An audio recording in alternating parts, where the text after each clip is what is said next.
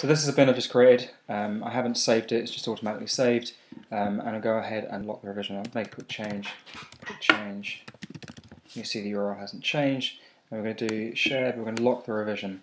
And now we're going to share this URL with someone. And they are going to open it in an incognito window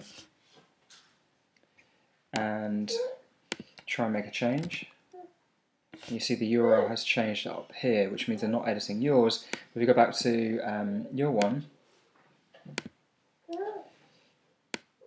and try and make a change, you watch the number up here, but it was locked. So you see the revision bumps. When you hit lock revision, it doesn't do anything visually, it just locks it at that point, and that URL won't change. Any subsequent changes to the bin will then bump the revision up. And obviously anyone editing the bin won't be able to make any changes to that URL anyway, because you own that URL when you're logged in.